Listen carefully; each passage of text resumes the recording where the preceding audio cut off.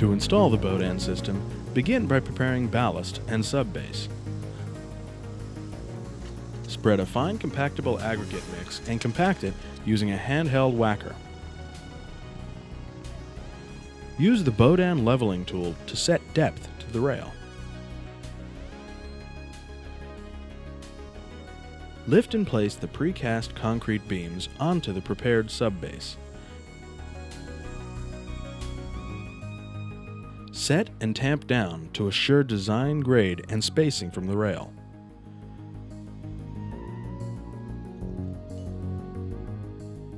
Be sure to refer to the transpo detail drawing for the correct measurements for the system being installed. Next, apply a leveling course of dry concrete mortar to the top side of the concrete foundation beam. Use the BODAN leveling tool to set the specified depth. Smooth with a hand mortar board.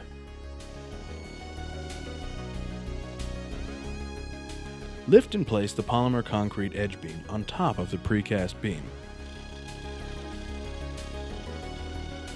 Tamp down the edge beam to assure a proper set to the leveling course.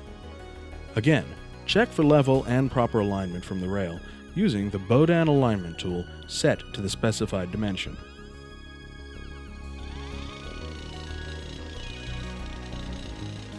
Repeat the same installation sequence for the opposite side of the rail.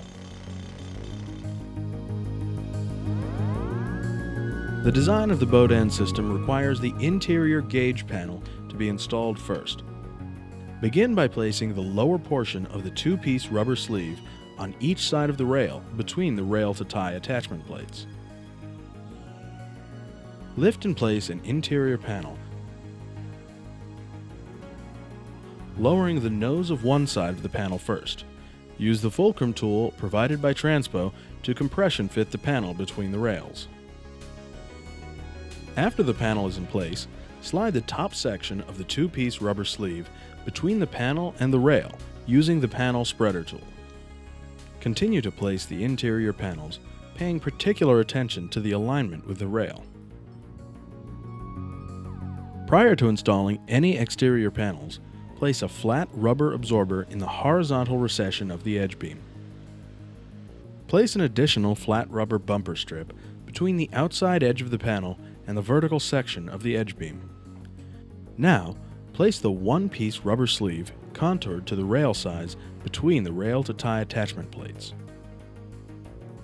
Lift and place the exterior panel using the lifting chain and brackets supplied by Transpo. Bring the nose of the panel into the rubber sleeve first, then lower the panel onto the edge beam. Release the panel lifting chain and brackets and use the iron bar tool to position the panel. Keep the joints tight. Repeat this sequence until all exterior panels are installed across both sides of the crossing. As shown on the Transpo system drawing, secure the slab retainers to the end run of all panels, and install the deflector plate to the last interior panel on each end of the crossing.